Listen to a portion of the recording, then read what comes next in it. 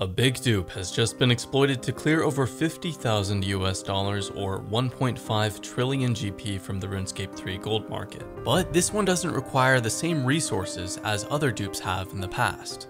Duplication bugs have popped up frequently over the last few years in both Oldschool Runescape and RuneScape 3. However, orchestrating those dupes required a lot of effort, thousands of hacked RuneScape accounts, and the know-how to bot on all those accounts to increase the stress on RuneScape's world servers and prompt a crash. This one is different, and was discovered by accident when my source tried depositing stuff in his bank. He noticed that when he was depositing his cash pile and his bank was full, all the other stuff he tried to deposit would drop to the ground. He realized that this allowed you to drop untradeable items that only have a destroy option, which you can't usually drop to the floor. This was the realization that eventually led to the biggest dupe of the year. So let's explore the thought process of the dupers. They know they can drop untradeable items that normally can't be dropped. Now the objective is to see how they might be able to profit from this, because after all, they want to see if this knowledge can make them in real life money. So the task is to research all the untradeable items that can be converted into in-game GP. At first, they experiment with lucky items, treasure hunt caskets, and clue scroll pouches. Even while trying to leverage multiple bugs simultaneously, none of their ideas with these items lead to any profit. But then a breakthrough. And a quick word from the video sponsor if you don't mind me doing so, thank you. There's a good reason why I paid for ExpressVPN well before they sponsored me. It's because they allow me to port my internet connection to another country. All I have to do is choose which country, turn it on, and then all of my internet access will be channeled through another internet connection. Why would you want to do this? Lots of reasons. Your internet service provider can see whatever you're doing on the internet and can go through your search history. Plus, they are legally allowed to sell that information to other companies. ExpressVPN stops this from happening. You can have your pick of shows and movies to watch. Ever wanted to watch Harry Potter on Netflix, but you can't? All you have to do is use ExpressVPN to port your connection to Germany, and there you go. Every movie immediately available. Not only that, ExpressVPN has best-in-class encryption, so you know your data is safe. The fastest speeds, the highest ranked VPN offering, and so easy to use. Even a goblin could do it. Hey! Get 3 months for free with expressvpn.com/KempQ or check the top link in the description. Signing up really supports my videos, so thank you. And thanks to ExpressVPN for sponsoring this video.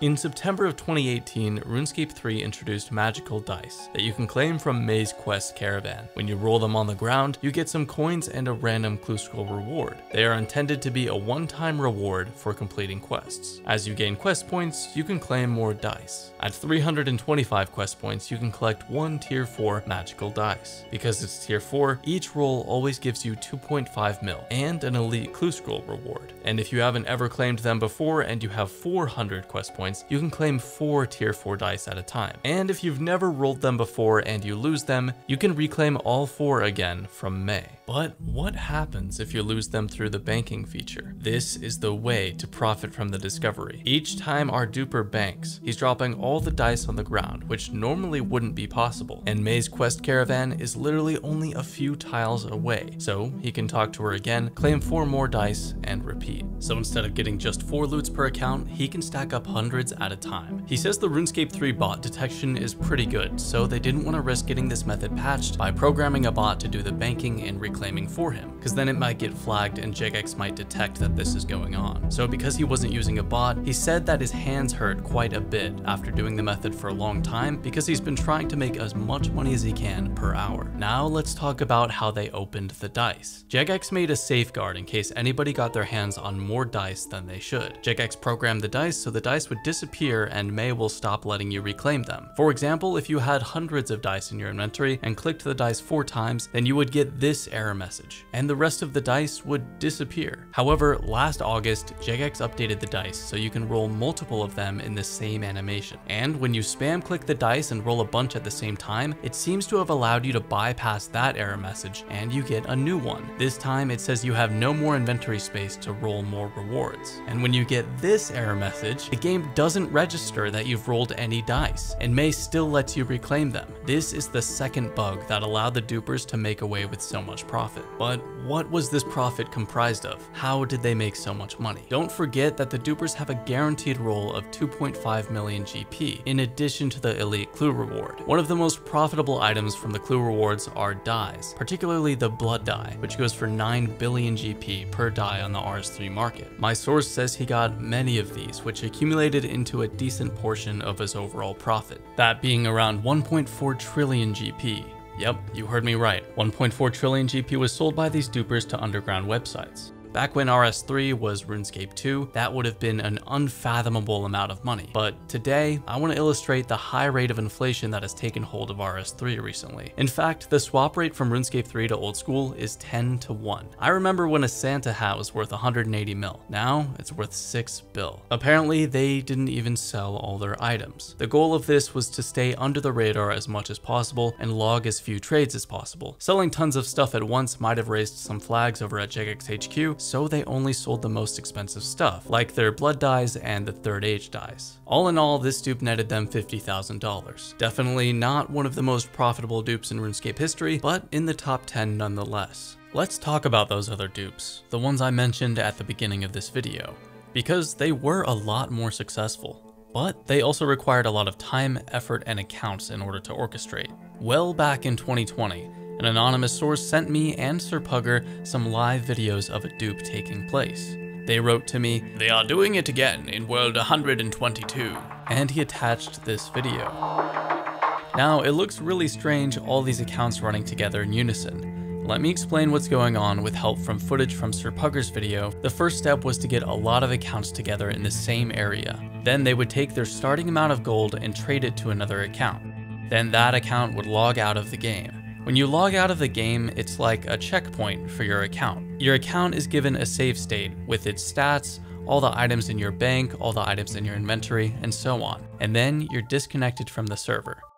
Then that account would log back in, trade over the gold to another account, and stay logged in. Staying logged in means the save state still thinks that they have all those items in their inventory. But then if the server crashes, the account is simply disconnected from the server, without updating the save state and telling it that all those items were taken off of the account. So all you had to do was trade over all the items from account to account, logging out of each one while the items were in the inventory, and continue until all of the accounts had logged out with the items in their inventory. But now what they had to do was crash the servers, which takes a lot more preparation. They could have started preparing for this dupe months in advance. Their first step was purchasing RuneScape accounts in bulk from hackers. Those hackers are very familiar with how to recover accounts from the Jagex website, pretending to be the original account owners.